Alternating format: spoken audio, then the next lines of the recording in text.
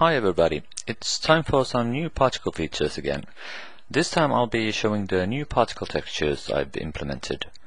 Now in 2.49 it was possible to effect particle properties with textures, but the whole system was a bit unintuitive as you had to activate separate things from the material panel and so on. In my opinion, material textures should only affect material stuff, so now particles have their very own textures. So to demonstrate this, let's add a basic plane and a particle system to it. Now if we go to the texture panel, we can see that we're in particle textures, which can be selected here. So let's first see how the particles look normally. They just emit from the plane. Now let's add a texture to the particle system, and let's make it a blend texture so that it's clear what it does. By default, the attribute that's affected by the textures is the emission time. So let's see what it does.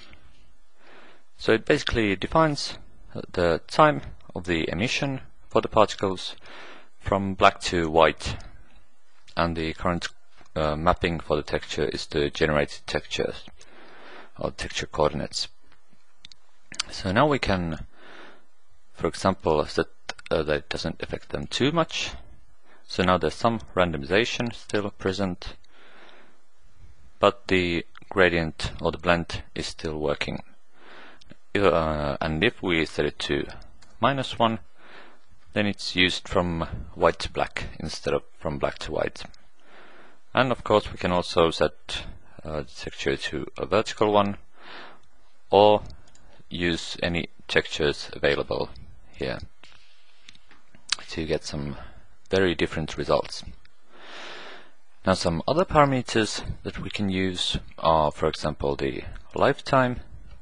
So now all particles are emitted randomly, but the ones on the black area here have a very short lifetime, and the ones in the white area have the full lifetime as defined in the settings.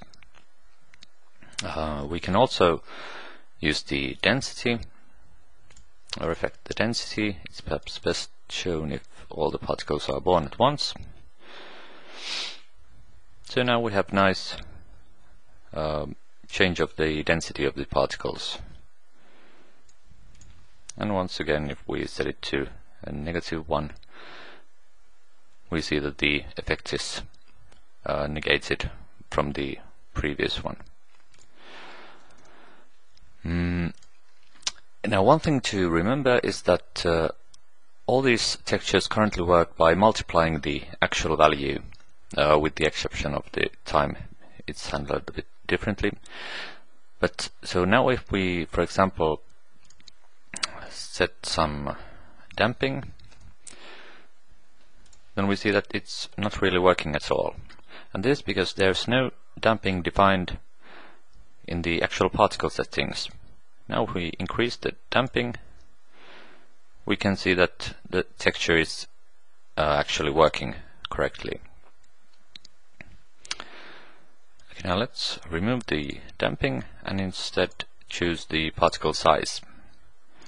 And let's set the size to be shown, and let's set the default size to something much bigger. So now we can see that the particle size changes depending on the texture. Now one other thing that's nice about this new implementation is that I recently implemented the particle textures, or the texture coordinates for particles, which map the x-axis to the particle lifetime. So let's change back to a horizontal blend texture so that the changes are on the x-axis. And let's remove gravity so that the effects can be more easily seen. So now we can see that the particles are born very small, but they grow bigger once they near their death. And what's nice about this is that we can of course use all kinds of things as textures. For example, we could choose a wood texture, and now remember only the center of the texture is actually used, so it's a nice alternating gradient.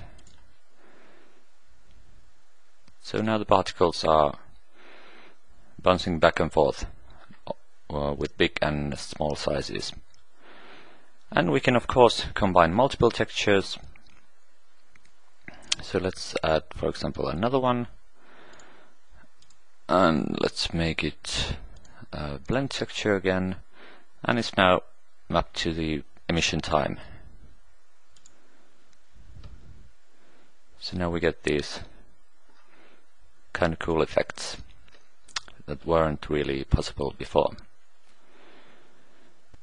Now the options also work for hair, so let's change to hair and set the length a bit lower.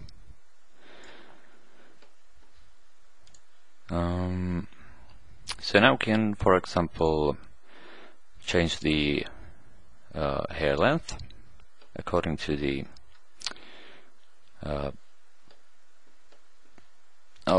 now we have again the particle coordinates. Let's set them back to the generated.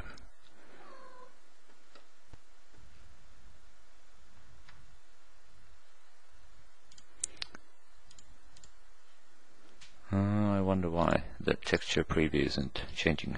Oh well, I'll have to fix that. So now we have let's make that a blend. So now we can see that the particle lengths are changed, and one nice thing about 2.5 has always been the interactiveness. So now we can, for example, change the scale and it updates automatically and interactively on the UI, or we can change the location. We could actually set this back to the wood texture, and let's set the scale a bit down, both X and Y axis, and we can even animate these values. So let's, for example, set the offset to somewhere here and somewhere here. So now we can see that the length is animated smoothly. Now the length works for any hair, but to use these other things you have to activate child particles. So for example, we could add some clumping to the child particles. Let's reduce the amount of parent particles, and let's, for example, not use the length.